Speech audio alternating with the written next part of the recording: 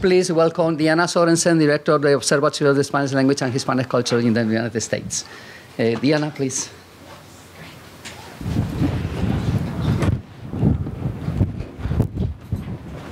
Welcome, everybody, and I'm speaking English because I know Lorgia is going to do the same, and so it's less jarring. It's wonderful to see so many familiar and so many new faces, and I'm very, very happy to welcome all of you who come from near and from afar. This is a great occasion to think about the research, current research in Hispanic cultures, plural. And it's the third year that this takes place here at the Observatorio. Gracias, Luis. I don't think the microphone seems to be on. So thank you. I'm sorry I haven't spoken loudly enough. Is this better? Ahora sí. So, as I said, it's the third year, and it's a very, very productive session. Now we have the great pleasure of hearing, as she just told me, work in progress by Professor Lorgia García Peña, who's the Roy Claus Associate Professor of Romance, Languages and Literatures, and of History and Literature, and of American Studies. Lorgia's first book has made an extraordinary splash in her field. It's entitled The Borders of Dominicanidad, Race, Nations, and Archives of Contradictions. It came out in Duke University Press in 2016, and it's won numerous awards.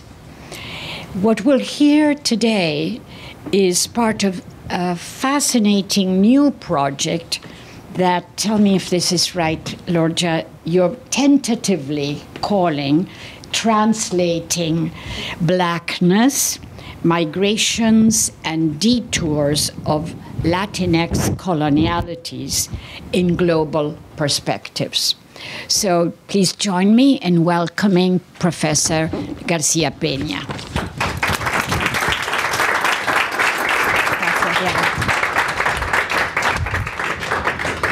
Gracias, Diana, for the lovely introduction, and thanks everyone for coming at this end of the semester in which I am surprised we still have brain power, or we're about to test that.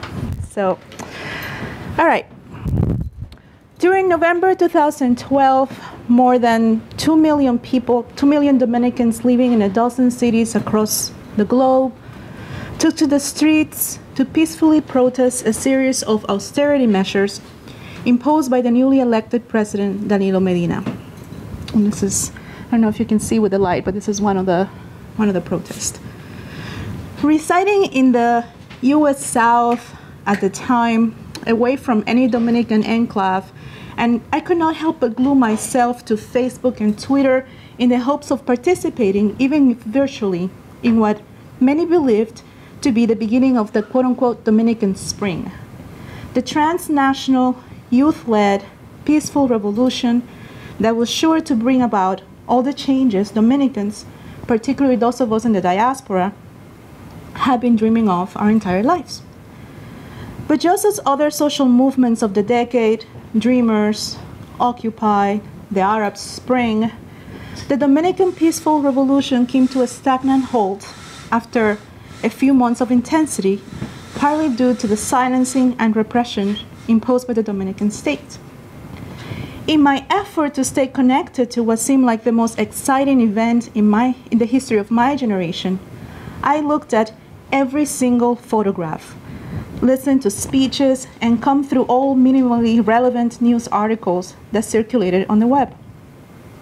It was in this laborious obsession that I came across one picture that was disseminated briefly on Facebook around Thanksgiving 2012. The photo shows a man of deep brown complexion, and I can't show you the photo because I still don't have permission for it, but here it is. Moreno Claro, he would be called in the Dominican Republic, holding a sign that read, Obama, no nos ignores, nosotros también somos negros. The photo was taken in Milan during one of the smallest and less publicized of the many marches and protests that took place during the short-lived Dominican Spring. For days after seeing it, I was troubled by the message on the photo. Why did this man, presumably a Dominican immigrant residing in Italy, write a slogan mentioning Obama to protest Dominican state exploitation of the working people? And what, I asked myself, did race have to do with the protest? One of the most intriguing particularities of the photograph is the language of the slogan. The posters uses Spanish adjective negro, or black, which in the Dominican Republic is more often used to describe objects than people, over the Dominican vernacular, prieto, or moreno, commonly employed to describe a person's skin color. A poster that read, Obama somos prietos, though carrying the same semantic meaning, would not resonate outside the Dominican community. Further, a poster that read Somos Prietos would be dissonant within a Dominican community precisely because black or Prieto does not exist as an ethnically or socially differentiated category in the Dominican Republic. A more likely statement would have been Somos Pobres or Somos Inmigrantes. Yet the black Italian, and I'm using black in quotation, Dominican protester understood the political capital of blackness in the diaspora. He also understood the need to translate the struggles of oppression of a Dominican Prieto worker, an immigrant, into a lingua franca that would allow him to establish a dialogue with his host nation, Italy, as well as with the rest of the cyber world. That is, the man understood black as a product of the United States empire. So that to be black in the world, that is, to have access to the discourse of political dissent and historical belonging that can result in one's positionality as an interlocutor of power and history, it is necessary to enter blackness as theorized and mediated by the US empire. The dynamics at play in the man's translation of his position as a poor Dominican immigrant Prieto in Milan into a black man in the world are foundational to the questions my project seeks to answer.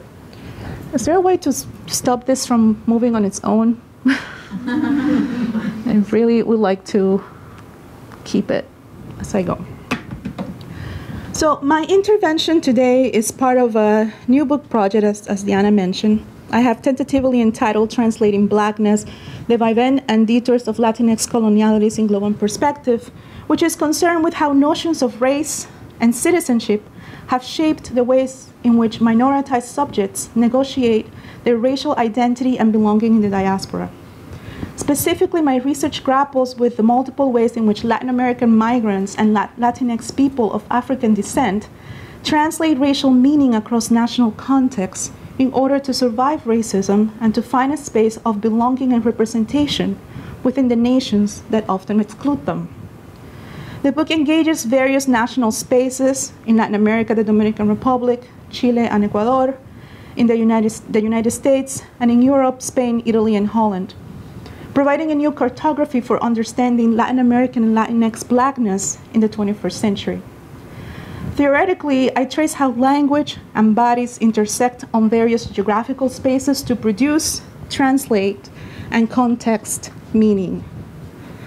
The transnational and transatlantic triangulation of Black Latinidad that I propose hopes to explain the implications of tracing of race, and more specifically of blackness, as a social construct on the everyday life of people, while tracing how the social construction of race is a project of nations, as well as of the communities that define it. People confronting these meanings ultimately find ways to belong, engaging terms like black, and ideologies in the particular everyday life realities. One of the concerns I have is on the impact that movements of US-mediated concept of race, black, and ethnicity, Latino, have had on the experiences of Afro-Latin Americans and their descendants in different geographical spaces. For the section that I'm presenting today, I'm focusing on Black Dominicanidad as a case example that helps us trace the genealogy of Afro-Latinidad, beginning with the U.S. political interventions on Hispaniola, both Haiti and the Dominican Republic, after the 1865 Civil War, which resulted in the attempt to purchase and annex Haiti and the Dominican Republic to the United States, the resettlement of African American colonies on the island, the political and military intervention of US and Hispaniola, which also had lasting results in the relationship between the two nations sharing the island, the state of Afro-Caribbean religious groups, and the overall politics of the nation, and of course, the massive immigration of Dominicans and Haitians to the United States and now to Europe.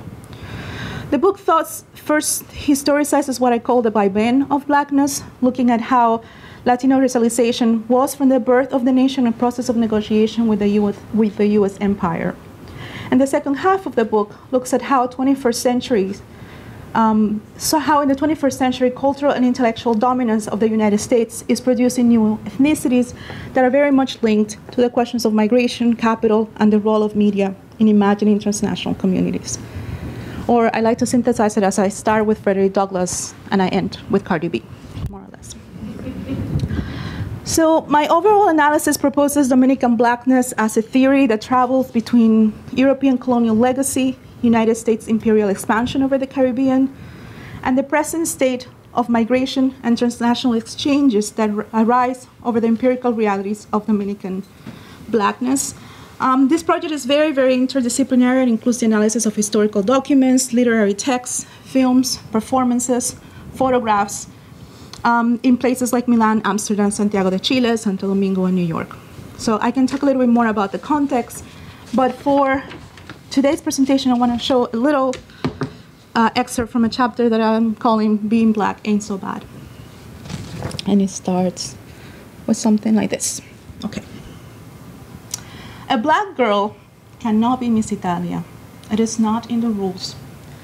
Were the words that began the scandal surrounding the 1996 crowning of Denny Mendes as the first black Miss Italia during the 50th celebration of the annual beauty contest. The rules that, alluded by Alba Parietti, a judge in a Miss Italia pageant, and the former holder of the title herself, shed light on the anxiety that the question of race and multi-ethnicity produced among many Italians at the closing of the 20th century, as the nation struggled with becoming the recipient rather than the sender of migrants. Denny Mendes, an 18-year-old naturalized Italian citizen from the Dominican Republic, was, quote unquote, a beautiful girl in the eyes of photographer Judge Buck Krieger. But she simply was not, and I quote again, an adequate representative of the Italian nation. Mendes' inadequacy was explained not in racial, but in cultural terms, a practice that, as Heather Miller argues, has allowed Italy to justify racism under the veil of difference that postulate different groups and identities. Mendes won, though, and was crowned and went on to represent Italy in front of the world. So why and how did Mendes win? And more importantly, what consequences did her victory have for the Italian nation, and specifically for its new citizens of color? Mendes' coronation, I would argue, allowed for the growth of a public dialogue regarding an Italy that needed to be more inclusive of its new citizens of color because, as Afio Foremensa argues, the national beauty queen can serve as a unique and exceptional repository for ideals of citizenship and national identity, where notions of race, class, and gender can be negotiated, or at the very least imagined. The beauty queen's victory therefore crowned the public debate that emerged in the 1980s regarding the immigrants' place within the Italian nation, particularly after a series of hate crimes dismantled the country's national narrative that had perpetuated a myth of Italy as an inclusive society that embraced multiculturalism and lived, quote unquote, beyond race. It was now clear that the face of Italy could be an other, despite the protests and concerns of Parietti and Krieger. Debates surrounding the consequences of the 1996 Miss Italia pageant on the Italian nation have continued as the Mediterranean country becomes more concerned with its role as an immigrant receiving nation. However, a question that has yet to be explored is the importance that Denny Mendez's victory had on Dominicans residing in Italy and elsewhere. Of particular concern is the significance of Denny Mendez's international portrayal as Black, a label rarely used in the Dominican Republic to describe a person of Mendez's light brown complexion. The use and embracing of Mendez's quote-unquote blackness, and more importantly, the deployment of the label Black as an international category representing a common experience is intriguing, particularly in the context of Dominican racial imagination, through which Mendez has become both Black and other than Black. The Beauty Queen's story could be read as a significant example of what I call Dominican contradiction. The term contradictions, as I have defined it elsewhere, refers to the complex social political processes that have shaped the various attempts to narrate Dominicanness or Dominicanidad. I argue that contradiction finds its origins in the narratives of intellectuals of the mid-19th century who struggled with their desire for freedom, their imagined mestizaje, and the need to insert the nation in the modern world by gaining recognition from the imperial and colonial powers. Contradiction, however, takes various forms throughout the 20th and 21st centuries as other narrations of Dominicanidad emerge, particularly in the diaspora, destabilizing the national and official narrative.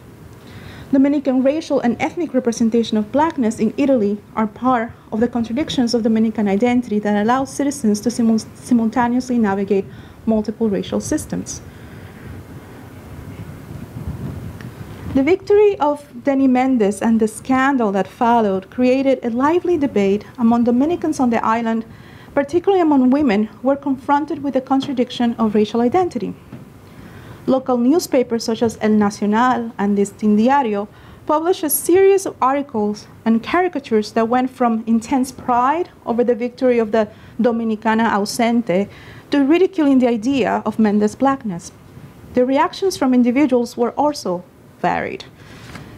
Some believed that Mendez was, and I quote, a pretty India, not Black, and that Italians were simply being racist or silly by using the term to define her. Others thought that Mendez's victory represented a victory for all Dominican women everywhere, because as one woman, Ramona, explained to me, and I quote, Dominicanas have been going to the US for a much longer period of time, yet you do not see a Miss USA from the Dominican Republic. There is a Miss Universe, but not a Miss USA.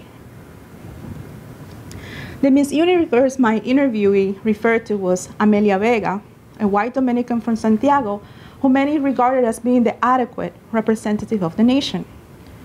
When asked what made Vega such a good representative of Dominicanidad as opposed to Mendez, for instance, another interviewee, Mariana, explained to me that Vega's coronation was appropriate because, and I quote, you don't want them foreigners thinking this is a country of Blacks, like Haiti. Everyone always thinks Dominicans are all Black, but actually we come in all different shades, like Indias, Morenas, Rubias. I mean, look at me, I'm not Black, yet I am a true one, de pura cepa. And I quote. The previously cited reactions to Mendez's coronation highlight the contradiction of Dominicanidad that allows for definitions such as India to substitute for Black and mulatto. In addition, they bring attention, as seen in Ramona's reaction, to the role of US in defining Dominican identity, particularly in the context of Dominican representation in the US diaspora, while shedding light on the question of aesthetic and national representation of women that insists on perpetuating European notions of beauty as symbols of the national body. Both women's reactions express concern with the foreign view of Dominicanidad. For Ramona, Mendez's victory was a good thing. She felt validated and appreciated because, and I quote, Denny is like one of us. You know, she could be like my niece. Mariana, on the other hand, seemed to be more concerned with the idea that foreigners can only imagine Dominicans as Black. simplifying Dominican racial diversity into a Eurocentric gaze, black-white, racial binary. Ramona's and Mariana's comments illuminate the central question of racial identity in the Dominican Republic, particularly as it concerns the everyday life of its citizens. From their reactions, we can conclude that both women understood, sorry, I forgot about my slide, so I'm not trying to ignore you, understood that racial identity in the Dominican Republic is a complicated matter, and that Dominicans are aware that foreigners, be it scholars or beauty pageant judges, cannot understand Dominican race, or for that matter, all labels for Dominican blackness. So in order to better understand this complex dynamic, please allow me a brief historical digression, or what I call the 2-minute course crash on Dominican blackness. There we go. The Dominican Republic obtained its independence from Haiti, not from Spain, in 1844. The process of shaping the national imagination that followed independence was grounded on the elite-driven idea of a Dominican nation that was mixed race, yet other than black, in order to mark a clear difference from the neighboring Haiti, which was imagined as a black nation. Now, if you know anything about Haitian history, the Haitian Constitution of 1804 declared we're all black, and the entire world hated Haiti for it. So if you are sharing an island with Haiti and you want to be recognized as a nation, well, you have to be something other than Haiti. The myth of the hybrid non-black nation was ultimately corroborated by the United States imperial imagination. In 1871, for instance, the US Senate Commission of Inquiry, who went to the Dominican Republic to assess its ability for self-government, and although that commission included Frederick Douglass, found people to be, and I quote, generally of mixed blood, with great majority being neither purely black nor purely white. The United States' approval of Dominican Republic as quote-unquote other than black added to the complexity of how the country was imagined and perceived by its inhabitants and the outside world. Meanwhile, it granted power and authority to the dominant narrative of hybridity put in motion by the liberal elites, ultimately condemning Afro-Dominicans to obscurity and marginalization. In order to explain color diversity and hybridity, the white elites resorted to claims of mestizo, Indio identity that was only useful because the quote-unquote ethnic element, that is, the native population, was no longer present. The hybridity discourse gave way to a narrative of indigenismo, which was disseminated among the population for over a century. This narrative of indigenismo, which was created an idea of cultural miscegenation that substituted the living Afro-Dominican heritage with the spirit of a decimated indigenous race. This rhetoric provided a series of advantages for legitimating elite version of history. First, being part Indian provided a way of claiming genuine ties to the land and therefore securing a history prior to colonization, while maintaining a link to the colonial power through the Spanish counterpart implicit in the racial mix. Secondly, the indigenous claims connected them ideologically and politically to other Latin American independent movements located in the Dominican Republic within a much larger enterprise. Finally, it allowed for the desired erasure of African roots from the official narrative of the Dominican nation through their substitution with the indigenous heritage. Thus, when Mendez and India in the Dominican racial imaginary was named, quote unquote, the first black woman to represent the Italian nation 150 years after Dominican independence from Haiti, confusion, disapproval, and disbelief overwhelmed the Dominican public opinion, as well as people attempted to understand the meaning of the label. But for Dominican women immigrants in Italy, the label was no surprise. In fact, it is how they had come to understand themselves in the new nation, because as Belisa Ramirez, a domestic worker in Tuscany, explained to me, and I quote, "That is how they see us, how they Italians see us. It is where we belong, and that's okay, because being black here ain't such a bad thing. At least it means we have a place, a name, you know? At least here I am a black woman rather than no one at all." As in the Dominican Republic, the terms that define blackness in Italy, negra, nera, di colore, are part of a complex process of contradiction which are linked to the internal, as in the separation of northern and southern Italy, as well as the external histories of nation narration and public interpellation. Recent immigrants like Ramirez thus occupied an interstitial position in Italy. As Silvia Pariati has argued, the country is constantly changing as Italy's subalterns find ways to talk back, reclaiming the possibility of a plurality in cultural representation that could finally challenge the long protected image of Italy as a white Catholic nation.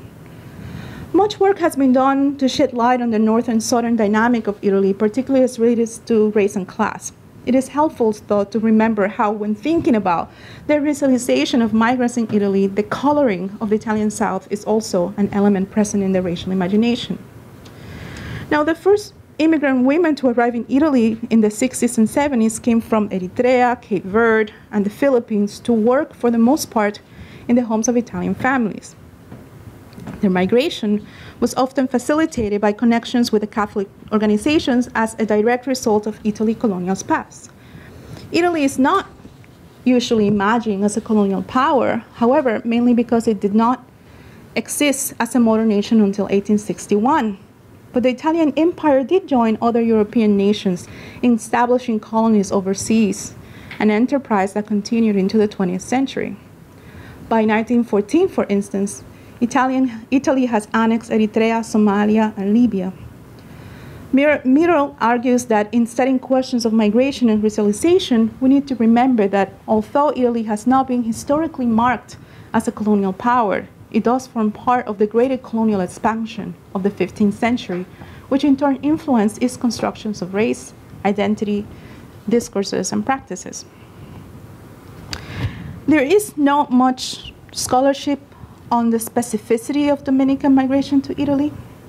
The little that has been documented, mostly through informal interviews and statistical data, shows that it has been a network migration of mostly women, the majority from small towns in the borderland southwest part of the Dominican Republic.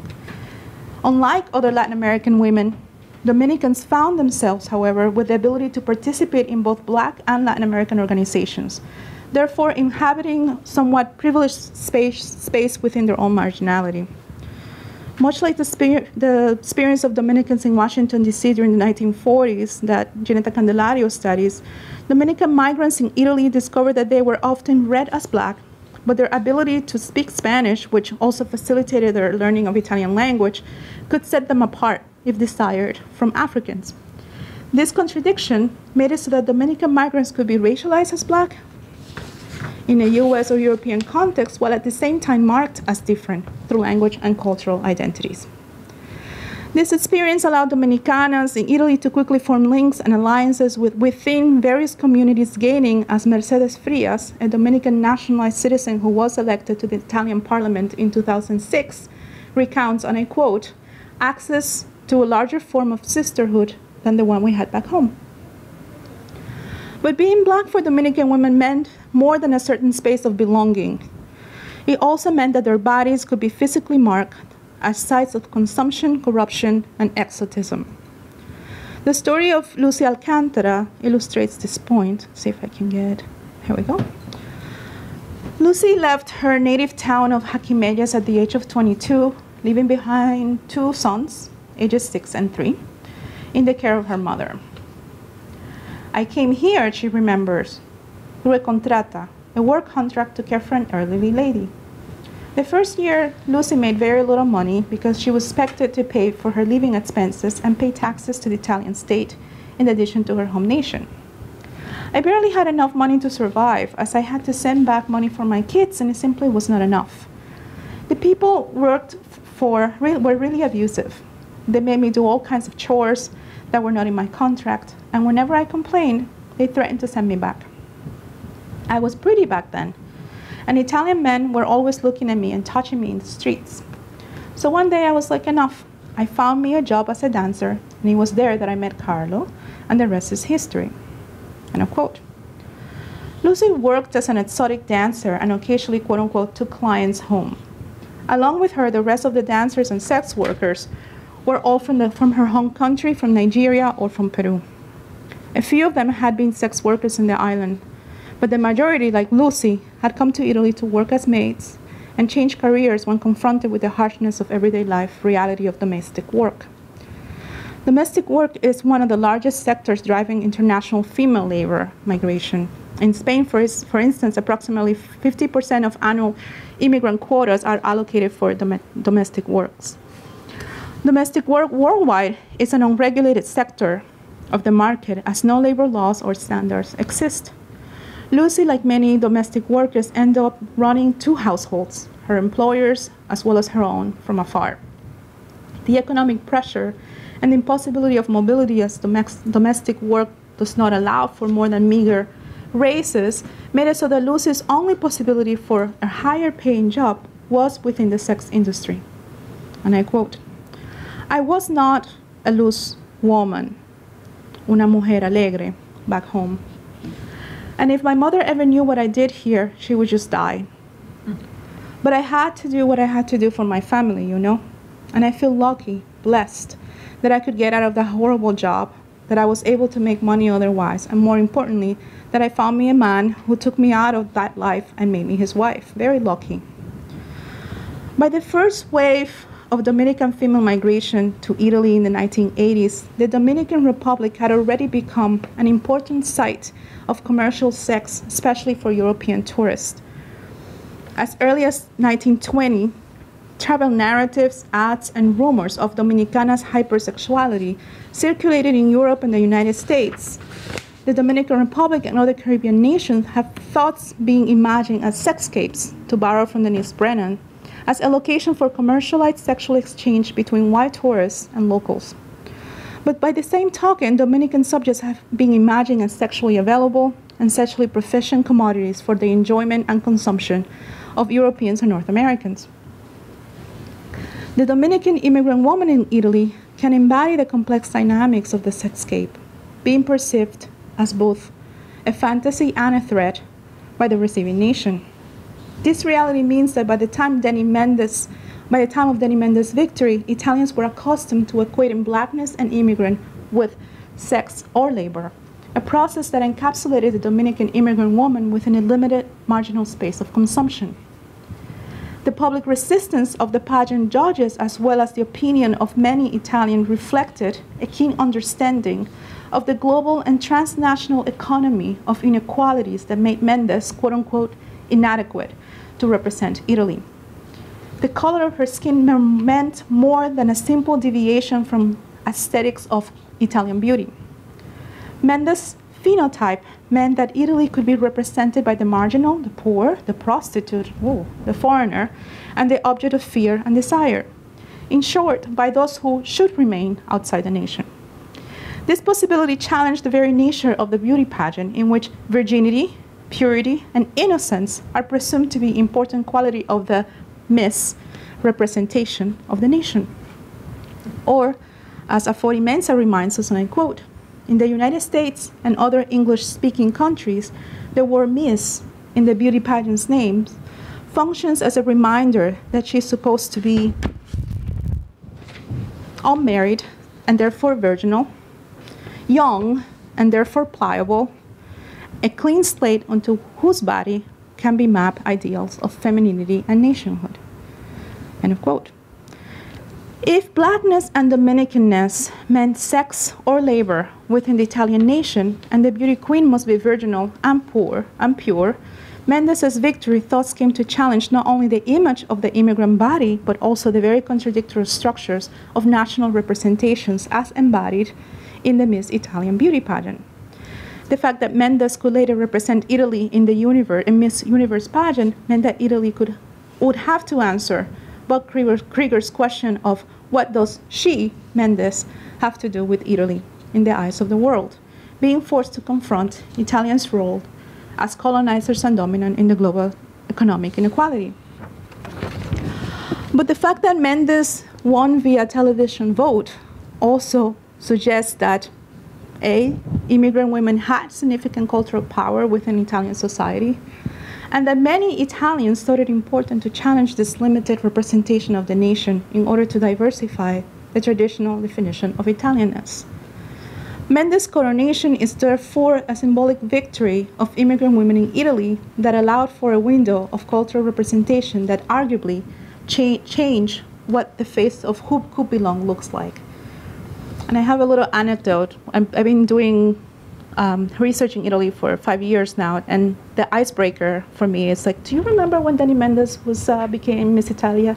And every single black woman I've interviewed of any ethnicity has a long story. Oh yeah, I was sitting here and there. So it's a really nice icebreaker. The 2006 victory of Mercedes Frias, another black Dominican naturalized citizen, as representative of the Italian parliament, further advanced this goal by taking that which was symbolic into the political realm, therefore transforming cultural representation into political action. Mendes might have not been the adequate representative of the nation Italians were accustomed to, but she was the face of an other Italy, one inhabited by the migrants, the southerners, the marginal, or the majority. So to conclude, let us return to the image of the man in Milan. And if you remember this dude, here we go. And to my original question, what does race have to do with the austerity measures and taxation of working people in 2012? The study of race has dominated the bulk of academic work about Dominicans at home and in the diaspora. US and European scholarship has focused largely on border relations, anti-Haitian discourse, and on what some regard as Dominican quote-unquote black denial, which is often juxtaposed with a presumed Haitian embracing of blackness. On the other hand, contemporary Dominican and Dominican American scholarship has focused on the significance of diasporic intellectual, cultural, and political interventions on the island politics on race and gender. One could say that diasporic intellectuals and cultural producers have been seeking to deconstruct the colonial imagination that informed the divisions of Haiti and the Dominican Republic in the 19th century, and that influenced in the racist discourse dominating 20th and 21st century Dominican political ideology. In what is now a famous quote, historian Frank Moya Pons argued that in the United States, Dominicans, quote-unquote, realize they're black. Critiquing the provocative idea, Silvia Torres Sayans argues that Dominicans in the United States are confronted with new forms of racism and are therefore forced to make ethnic alliances with other racialized minorities. So I find Moya Pons' analysis simplistic. I would concede that in the diaspora, Dominicans are indeed confronted with a different type of discrimination than the one that they faced at home. In the United States, it's not just class, for instance, but also skin tone, hair texture, accent, education level of cultural assimilation, ability to participate in the purchase of cultural commodities that defines one's race. Thus, in the diaspora, confronted with US racialization that is very much linked to the open wound of slavery and Jim Crow as foundational experience of the American nation, diasporic Dominicans find that blackness provides a language for confronting their new place in their host nation while interpolating the historical oppression back home.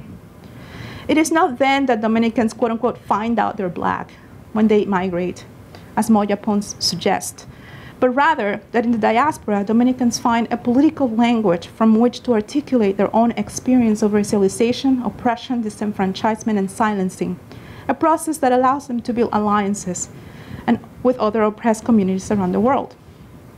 Race scholar Blas Jimenez, in his book Afro-Dominicano por Elección, Negro por Nacimiento, calls for the literal translation of Dominicanidad to the international recognizable label black, and for the embracing of the prefix Afro as a strategy to dialogue with the common histories that have engendered black experience in the Americas. Almost as if responding to Jimenez's call to action, the slogan, Nosotros también somos negros, chosen by the man in Milan, serves as a signifier from which to theorize and historicize Dominicanidad in terms that could be understood, validated, and accepted by a large transnational audience. Further, it locates the Dominican experience in relation to the United States, serving as a reminder of the two nations' intricate histories of unequal relationship.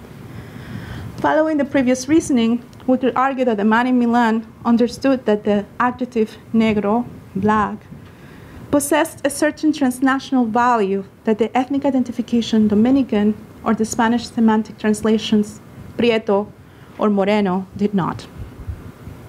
The man in Milan recognized Negro to be a powerful artifact for political contestation, as well as a global signifier of economic oppression and disenfranchisement. For most people, the word black, just like Dominicano, are equated to poor. Unlike Dominicano, however, black is historically and culturally situated in the world. Rather, one can argue that black, as a cultural and political category, is visible. Still, a question remains. What exactly makes someone black? Is it the color of his or her skin? Is it cultural, linguistic, and ethnic alliances? Or is it politics and legislation? The notion of race as a social construct has widely been accepted in scholarly conversations for decades now, to the extent that the phrase has become academic cliché. The meaning of race as a social construct, however, is not always clear, as the phrase does not allow for the empirical experiences of subjects negotiating racial identity in an increasingly transnational world. In other words, the construction, quote unquote, of race does not provide a solution for institutionalized racism, white supremacy, and the everyday life struggles faced by racialized people around the world. Further, as seen in the case of Dominican blackness in Italy, the phrase does not account for the hierarchies of theories and the traveling and imposition of racial understandings that are displayed in the constructions and performances. In his engagement of blackness, the man in Milan, we could say, is both interpolating and contradicting Dominicanidad for the word negro, which attempts to contest oppression through a theorization of blackness that is very much contaminated with the very structures sustaining black Dominican oppression.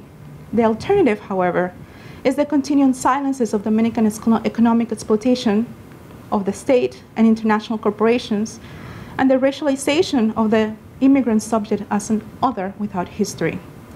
The man in Milan, like many of us in the diaspora, has chosen blackness, hoping to find in that language will bring the racial justice and equality the majority of Dominicans have been fighting for centuries. Or, as Belisa explained to me, being black ain't so bad, so I'll take black. Thank you.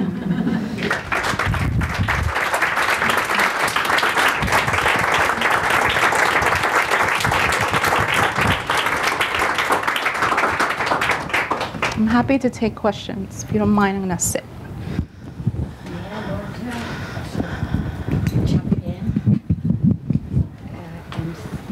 Oh, now it works. Okay. No, it's for the recording. Thank you. It's a fascinating project. I know you spent time doing a lot of research in Italy, and it's a pleasure to see the things you're discovering and interpreting. I had a simple question. The Miss Italia woman would obviously represent the beautiful sexualized woman. And then, if I understood you correctly, you suggest that that had some kind of empowering move towards the woman that was elected to Mercedes Frias, Parliament. To Parliament. And I wanted you to say a little bit more about how that transition from beautiful, sexualized to able, legislating, associated with the power of the state, black women, how did that get negotiated?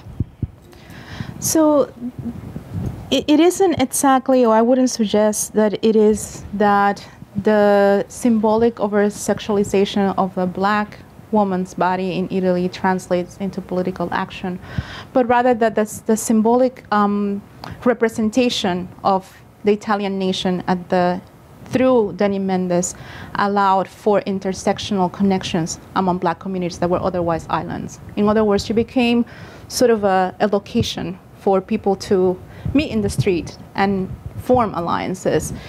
There's been, this is short for the amount of research that I've done on it, but there's been a lot of research done on what the symbolic winning of Miss Italia allow in terms of construction of women organizations, particularly around Tuscany and Rome, where before that, people saw themselves only as ethnic groups. So Filipinos will hang out with Filipinas, and Chinese will hang out with Chinese, and Eritreans with Eritreans, but all of a sudden the outcry and the way, the public shaming of Denny Mendes as non-belonging, sort of a walk, if you will, a political consciousness among particularly second generation and younger women of color at a moment in which Italy was barely beginning to even think about what it means to have an ethnic minority. How many years separated the Miss Italia? 10. 10. So it's very interesting detours that lead to. Very interesting, and what we see now, it's changing very quickly, especially with the quote-unquote refugee crisis, and with the massive number of Habesha and African migrants coming into places like Milan, where if there was a short moment of celebratory acceptance, even within a huge problematic way, now it's a lot of detachment, and we're seeing a rise on hate crimes, but also a rise on discriminatory policies made precisely to keep people like Danny Mendes from accessing citizenship. So it's, yeah, welcome. Thank you very much for your insightful presentation. It has helped me a lot in understanding some statements from Dominicans that I've heard, like not being black or being black, and I was, okay, so how are they making these boundaries? But my question for you is, I have many questions, but I guess I can only make one, right? Okay. So I'm intrigued about the idea that the social construction of reality does. Oh, so what I'm thinking of race is not a tool for understanding these negotiations.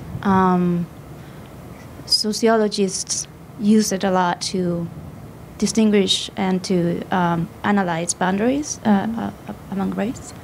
So I was wondering if you could expand a little bit on this idea and how are you socializing? Happy to. So there's two thoughts behind that. One is that when we say social construction of race, we're still privileging one social construction of race. So if we're saying that race is a social construct, we need to take into account and take seriously what each society is saying when they're talking about race. So that if we're going to say race is a social construct, I have to take it seriously when somebody in the Dominican Republic say, I'm an Indio, because that is their social construction of race in that society. But the way in which the academic language around race, sociologists, but also humanists, talk about race is very top-down, so that you are able, or someone is able, to go to the Dominican Republic and look at Dominicans as black and be confused as to why they're not using the terminology that you're used to. So I think we need to dislodge, if we're going to try to have any type of transnational conversation about race and ethnicity, we have to first start looking at how people are naming themselves, locate that historically, and understand what is the meaning behind those labels, and then we can make that sort of link and translate it into whatever academic language you're doing. Otherwise, what we're doing is we're going over there and we're imposing how we see race, and we're completely ignoring 500 years of history in which people have been constructing their own racial ideology and naming it however they think it works for them, right? So for the Dominican Republic, it's really interesting because both in sort of African American studies in the US and in Latin American studies in the US, people are always shocked. They're like, oh, Dominicans don't know they're black. No, Dominicans are very aware that they're black. I don't know a single Dominican that would say I am white. But the terms that they use to name blackness are not internationally recognized. And that is shaping academic dialogue in the DR. So that the only people that are able to access publication, go to LASA, or talk about blackness outside of the DR are people who opt to use the terminology that we agree is correct to name Dominican blackness. And we're missing out, because we're not understanding that actually the richness of this terms, the reason why they call themselves Indio, Moreno Claro, Moreno Oscuro, is because the DR had a de facto emancipation before there was even slavery in the US.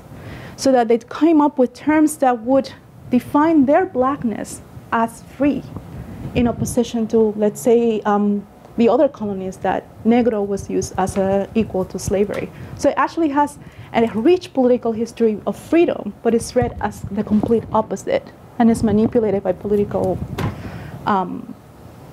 processes in the 20th century. So it's complicated, but that's what I mean. If we're going to take social constructs seriously, then we need to look at each society, and we need to look at them historically, and then we can talk about how that relates to the kind of research that we're doing. Yeah, I would love to continue this conversation with you later on, perhaps, so I don't, I give room to other people. But there are studies, I know some studies that take your position from a social construction perspective, but we will continue. Not nearly enough. Yeah. So I have colleagues at Harvard that go to the DR and say, well, in the US, all these people will be black. I don't understand. Why are they not saying I'm black? And then dismissing their blackness and dismissing their struggles because they're not using the kind of language that we're used to understanding. So there's nearly not enough. Can we talk privately later? I mean, I'm being recorded right now. What a wonderful talk. Thank you so much. So many fascinating angles. I am just wondering, and I think it pulls out a theoretical theme from what you just said about confronting the ways of talking about race, the language of race, the conceptualization, the construct of race in each society. So I wonder, during your years of researching in Italy, whether you have worked with Italian constructions of Italian racial identity, because if we go for the black and white distinction, there is, I mean, Italy is probably going to fall on the side of whiteness, but the racial makeup of the population of the Italian peninsula is extremely diverse. And what I was wondering is whether the experience of increased migration of diaspora from more dark-skinned countries has erased a complex discourse about Italianness before that, or whether it has made that discourse more nuanced. No, I do. Thanks for your question. I do spend quite a bit of time reading and talking to Italian scholars. And there is a really long and complicated history of even how the Italian nation came to be. It's like no one knows what Italy is. And they don't. But what they're trying to do is look at the descendants of immigrants to tell them, to wear the flag, wave it, and tell them what Italy is, while at the same time denying them Italian citizenship. So what sort of the, not so much the immigrants, but so the thing that happens in Europe is that Europeans think that race is an American problem. And it's an American problem only because they refuse to call the descendants of immigrants citizens. So that's, so people continue to be immigrants even third and fourth generation. And that's what you see in Italy, where the second and third generation are demanding citizenship and sort of trying to come up with a language that can bring more nuance to the complexity of racial identity in Italy, but it's being refused. And the language of such as second generation immigrant or immigrant continues to be used to refer to these people. And even though there is a sort of a really complicated history between sort of the north and south divide, and that's still very visible, the new migrations just came to add more to that complication. And in fact, a lot of the hate crimes are happening in the south, which is not surprising if we just look at how borders work and how immigrants of color are received everywhere. Yeah.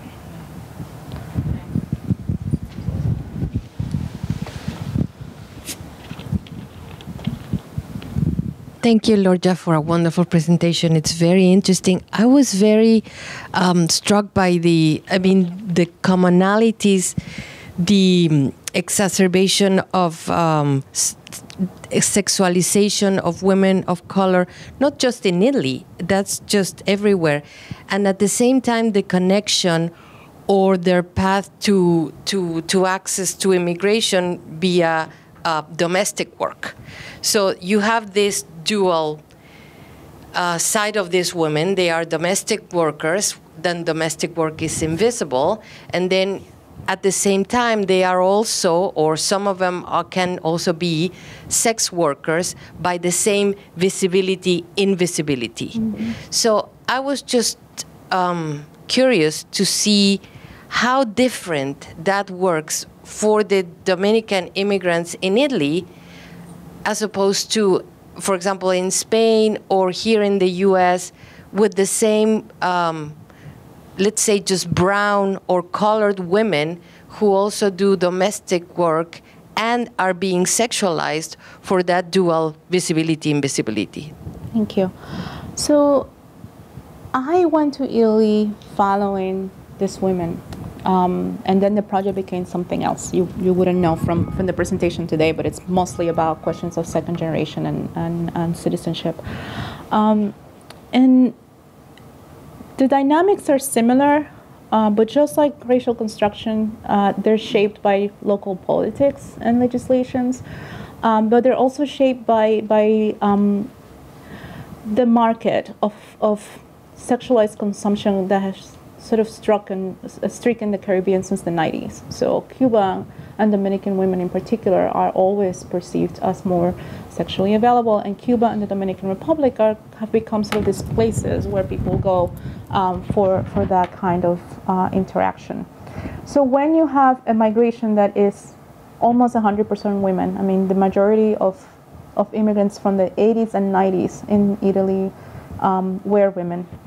That's changing now, mostly with reunification law and also with second generation. The way that people have been accustomed to seeing, there is no other representation. And that is radically different from the US. We have the racialization of immigrants, we have a lot of racialized problems, but you cannot say that there aren't any other representations of Latinas in the media, in other spaces.